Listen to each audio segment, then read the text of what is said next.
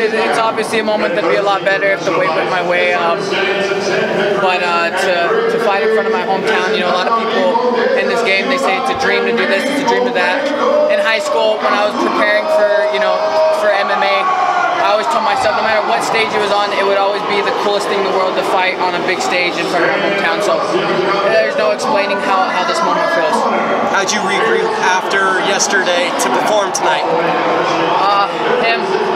You know, it's hard. You know, it's kind of like hard because, you know, I've obviously had, you know, weight issues in the past, and it's something that's always plagued me and followed me around. But I knew that I had this little boy depending on me to win this fight. No matter what happens tomorrow, the most important thing was winning this fight tonight. So honestly, it was him and my family and my wife that pretty much made me regroup.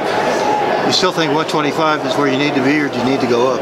I need to. I need to talk it over with my manager and with the UFC. But me personally, I feel like 25 is good for me. I don't feel like it had anything to do with discipline. You know, I've learned to man up to my mistakes, and I've learned to, you know, accept accountability. And if there's one thing I could say is that it wasn't discipline. It wasn't not being in the right way. It was just the system not working for me. You know, everything was going perfect all week. When I spoke to you guys at the media scrum before, felt great. You know, weight wasn't even high.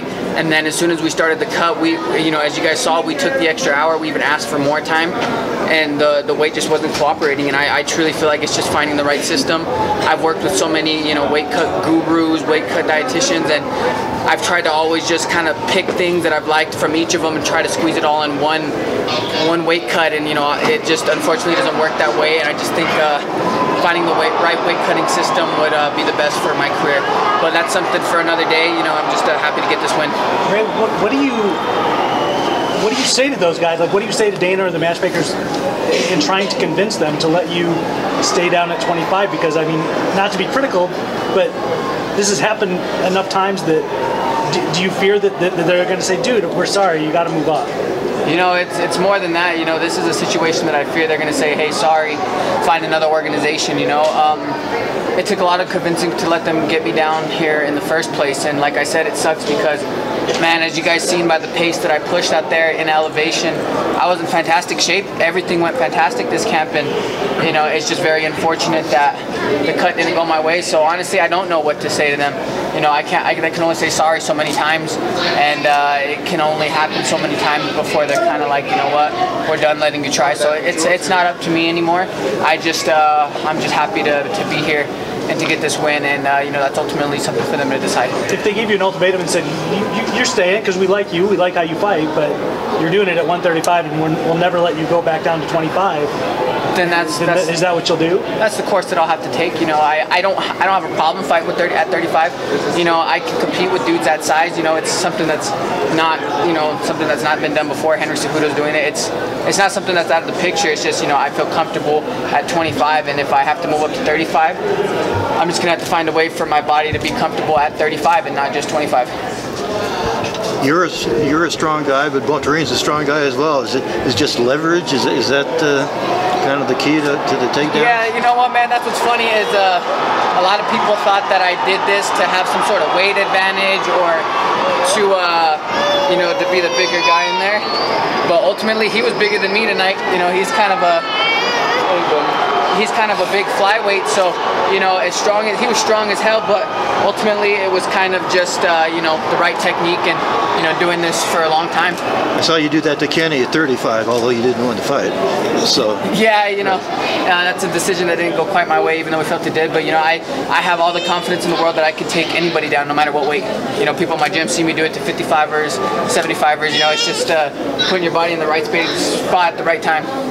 It was a highly competitive first round. You separated yourself after that. What made the difference going into those last two? I felt him just start to crumble. You know, we knew this elevation was going to get the better of a lot of guys out here. You know, not a lot of guys were smart to come out early. You know, which, you know, when you're up here at, you know, almost 6,000 feet elevation, you got to take that seriously. So, you know, we knew the pressure, putting the pressure on him in general would, you know, start to play in our factor. You know, and then even then doing it at elevation. So, you know, that was kind of the thing, is to put the pressure on him, and then, you know, start to break him. Do you feel like you know what to do about the weight stuff going forward? Do you feel like you have a clear solution in mind? I do, you know, and I've spoken before saying that I need to get my outside dieting under control. That's under control. I don't go out to eat all the time.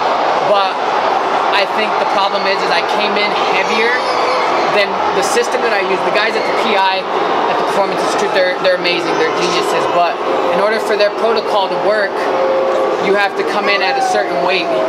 And I truly felt like I came in a little bit too heavy, because even though I've done it, the weight that I came in at fight week, I've done it from that weight before, but in order for that protocol to work, I needed to come in a little bit lighter. So I think that's the key if I'm allowed to continue fighting at this weight, is just coming in a couple pounds lighter, which isn't something that's impossible at all. Thanks, Ray. Thanks, Ray. Thank you, guys. Thanks. Come on, buddy, let's go find Mom.